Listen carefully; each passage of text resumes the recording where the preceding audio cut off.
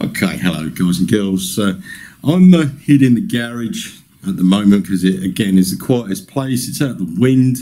There's no kids screaming or jumping about on the roof. So what I want to do is just red pill you a little bit. If you know what the terminology means, then you know what I'm going to. But basically, this is for the people who have grabbed onto Land Rovers recently and they're on the channel. And I just want to dispel a myth about Land Rovers, Defenders and the series and the such like.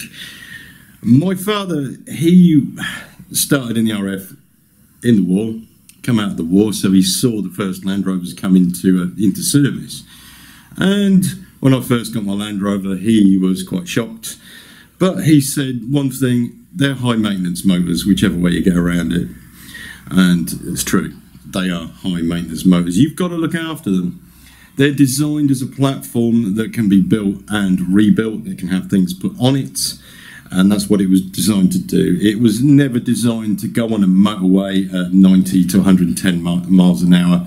It was designed to go off-roading, to take challenging tracks.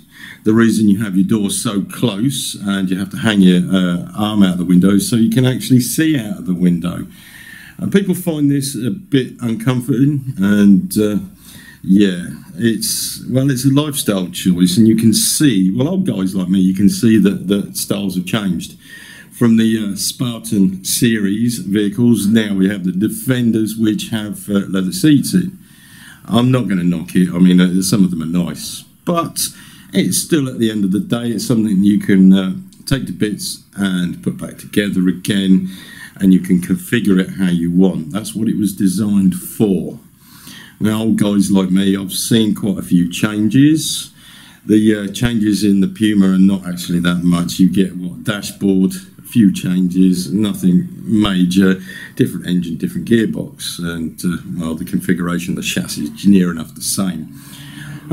It's died out now, it's finished with, so what we're left with is a legacy. And this is something that we have to achieve to keep alive as long as we can until perhaps fuel runs out. I don't know. It's up to you. The other thing, the other myth, and this is a myth, is Land Rovers can be repaired with the simplest tools. Yeah, right, okay, that was, with most motor vehicles at the time, you could have a simple workshop, barely equipped, and you could get on and do all the jobs.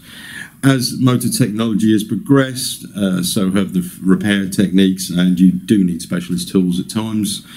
It's a complete fallacy that you can just get a socket set and a pair of screwdrivers and such like and repair them, because it's not true. It's just not true. Even from new, you need the specialist tools. This is why franchise dealers have them, and it's not because they want to keep them to repair them for themselves. It's because of the technology that's involved in building gearboxes, putting them together quickly, production-wise, and then having to repair them. It's just the way it is. So I'm going to red pill you on that one. It's these things with our skills. Okay, you come into owning a Land Rover, yeah, fine, okay. You'll be able to do simple jobs, and then you have to progress until eventually, if you are willing, then you'll have to change chassis and such like. And it's progressive, it's an evolution of your skills. Small steps take you a long way. If, for instance, you had no skills and you started off and you really, really wanted to do a rebuild, you're going to have to learn. If you already know these skills, then it's easy. I mean, some of the guys I work with, they could take a Land Rover and completely rebuild it in 2 weeks if they had all the bits. It's just the way it is. But, of course, we're here at LRTV. I've shown you quite a few bits, what to do, and I'm hoping that you can apply it in other areas of your life, because once you've done a Land Rover as such, or a Defender, you can step onto something else, because the similarities in other vehicles, especially of perhaps the same era or the same decade, what your Defender would have been produced, or Discovery 1, you'll find the technology in other vehicles, there's not much difference.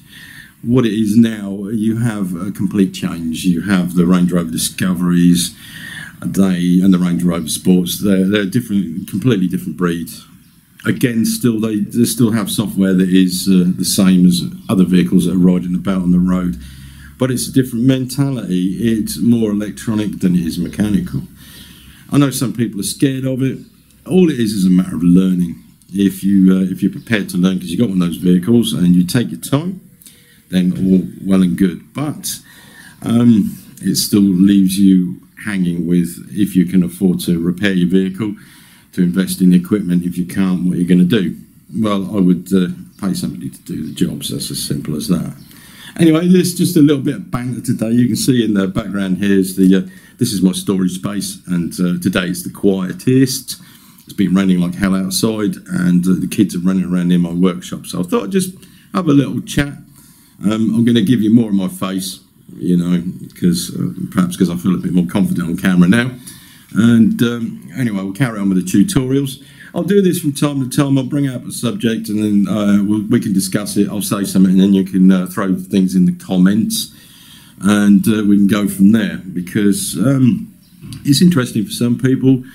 It is a deep philosophy, if you like. From my point of view, it's a motor vehicle. That's it. Yeah, but it's one that I love. Yeah, so there you go. Anyway, see you later.